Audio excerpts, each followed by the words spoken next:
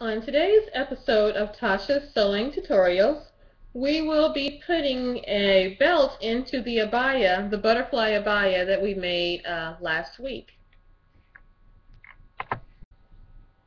Okay, the way that we're going to make this abaya with the belt on the inside is we're going to mark the section on both sides of the waist where we want the belt to go inside, and we're going to put two buttonholes, one buttonhole on each side. And that's basically it. So I guess let's get started. Okay, now for us to decide where we want to put this belt in this abaya, we have to try it on, and we're going to put it around her waist.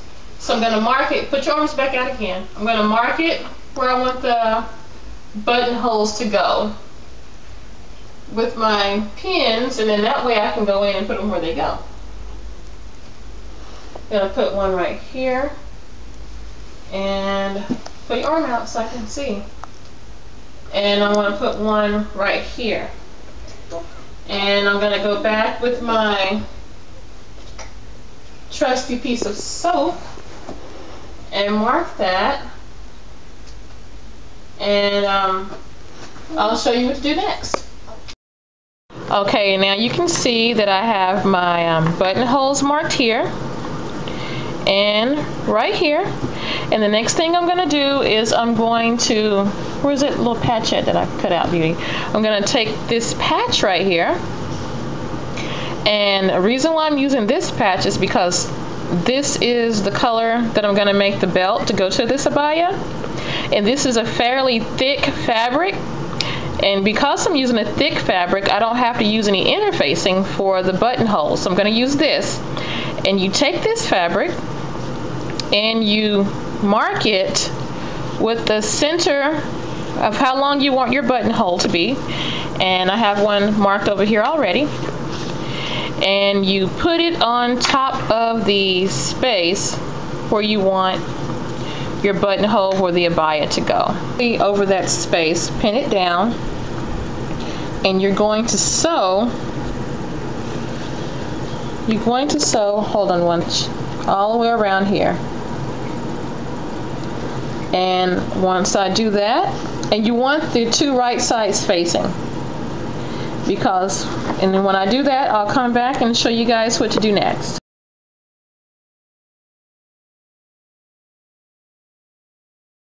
Now you can see I said to sew a 1/4 of an inch around here on the last segment, but really I should have said sew 1/8 of an inch around the buttonhole. And you can see I've done that, and the next thing I'm going to do is open this up. And that is what we're going to do next, and you'll see that we're almost done. One thing I forgot to mention, before we open this up, we need to draw like a Y section here and a Y section there. And we're going to open it up along this line right here. And when we open it up, we're going to have a triangle here, and like a trapezoid type shape here, and a trapezoid type shape here. And that's what we're supposed to look like. So I'm going to take my seam ripper, open this up, and cut this, cut that line, cut that line. Do not cut through the threads though. Make sure you do not cut through the thread. Now that I open this up, you can see I opened up the hole right there.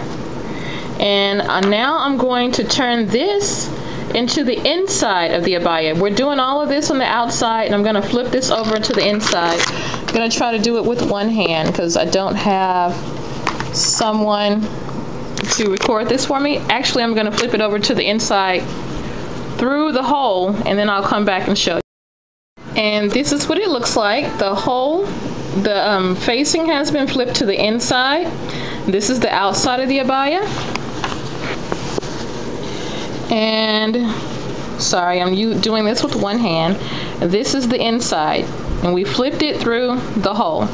Now the next thing we're going to do is we're going to top stitch around this opening, and I'm going to